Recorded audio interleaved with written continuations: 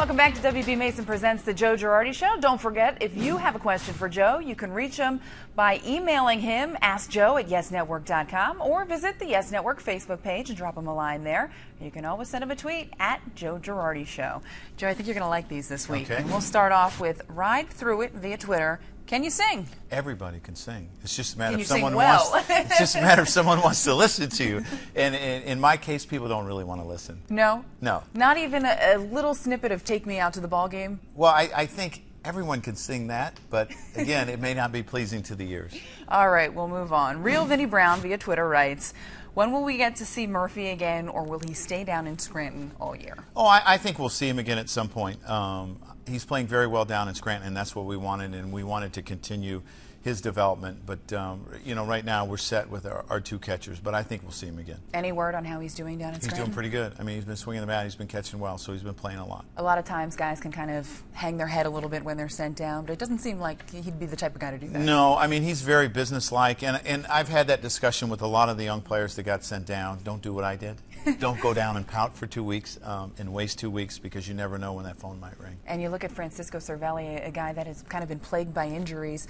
He's come up and he's contributed. Not a ton of at-bats, but it seems like he's really making the most of his opportunities. Yeah, he's swinging the bat well, and he's done a really good job behind home plate. And as we saw, he threw out an important base runner in Minnesota on Friday afternoon, and he's played well. All right, G. Monfils via Twitter. Joe, why don't you have your daughter with you in your home press conferences all the time? She's funny. Which one?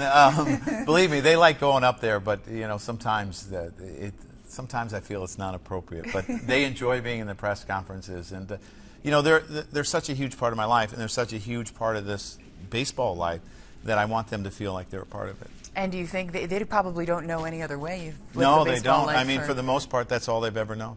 Last one. Verdi from Manhattan writes us via email. Joe, what advice would you give a young second baseman who has the yips? Who has the yips?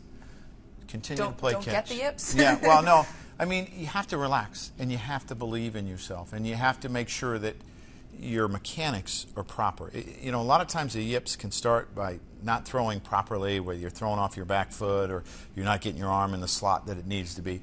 You need to find that consistency, and I always think people should practice in the mirror so they can see the consistency. When you have a feel of what it feels like to throw it right, then practice in the mirror. And I know for me, I used to practice so much, I would try to throw second base with my eyes closed, because throwing is just a habit. It's a repetition, and you just got to do it a lot until you get it right. Did you ever go through a point in your career, whether it be when you were in T-ball or all the way up to the majors, where you kind of struggled with something like that? No, I really never did. I never had the yips, and I've always had that confidence that I could throw the baseball where I want, and it's something tough to go through, but keep practicing, you'll get through it.